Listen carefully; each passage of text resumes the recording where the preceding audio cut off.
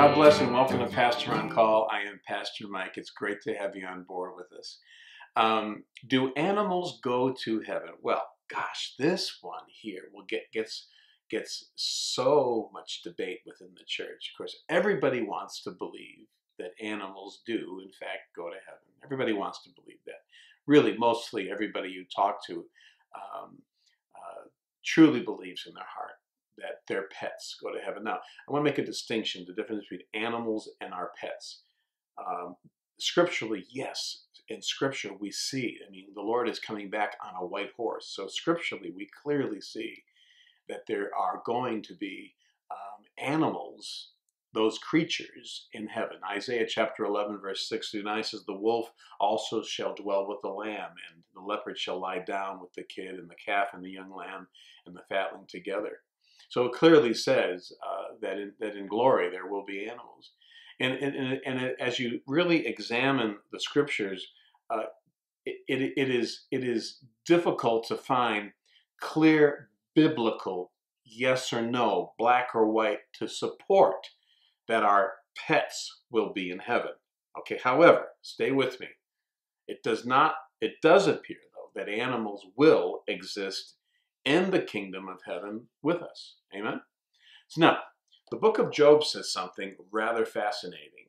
It says in Job chapter 12, verse 10, "In his hand is the life of every creature and of every breath," literally, spirit of all mankind. I'll read it to you again. Job chapter 12, verse 10. "In his hand is the life of every creature and every breath." Literally, meaning the spirit of every creature is literally in his hand of all mankind. Also, you find in Genesis chapter 9, verse 9 through 10, he says this, "I will establish my covenant with you and with your descendants after you, and every living creature that was with you, the birds, the livestock, and all the wild animals, and those that came out of the ark with you, and every living creature on earth." So we clearly see here in Scripture an incredible promise. Now, whether or not our pets actually go to heaven. Now, here's where the argument comes in. Animals do not appear to have a soul, meaning that they don't need to be born again.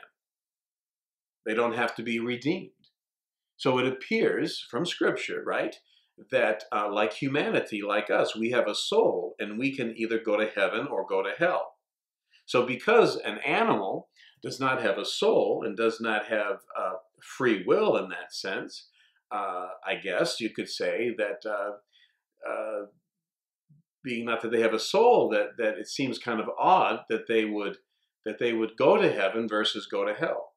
Now, if pets will be resurrected or not, we cannot say for sure. I'm talking pets now. And it is an important question to lots and lots of people. And anytime anybody comes to me, they come to me and they ask me this question a lot. And the moment that my mouth begins to open and they think that I'm going to say that their pet is not going to go to heaven, they immediately get angry at me. And I got to tell you something. It does seem inconsistent, knowing the love of God and granting us the desires of our heart, that when we go, that our pets that we have loved and come so close to over all the years will not be in glory with us. And it's an important question if to lots of people whether or not your pets will be in heaven. However, I can't say from Scripture that I can conclusively tell you that your pet will be, but I certainly in my heart believe that they will be.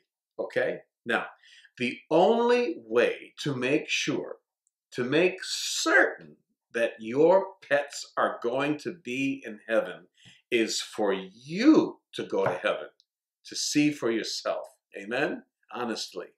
So you decide today, because you have a soul, Your soul can either reject the cross or accept the cross, right? So decide today. This may seem silly and funny to you, but I am very serious. Decide today to accept Jesus Christ as your Lord and Savior and have the full 100% assurance that you yourself will go to heaven and receive eternal life. And as far as your pets are concerned, being in heaven, the only way for you to find out is for you to make it to heaven too. So pray this prayer with me. Lord Jesus, I give you my heart. I give you my life. I accept you as my Lord and Savior. I thank you for forgiving me of all my sins, past, present, and future. And I thank you for calling me your child. I give you praise and thanks in Jesus' mighty name. So, in conclusion, yes, Pastor Mike does believe it would be consistent with the love of God, and looking at all the scriptures that I just read to you, it seems consistent with the love of God and the way that God loves us and again grants us the desires of our hearts, that we will be rejoined if we go to heaven with our beloved pets in heaven for all of eternity. May God bless you in Jesus' mighty and glorious name. We love you and we're praying for you every single day. Amen.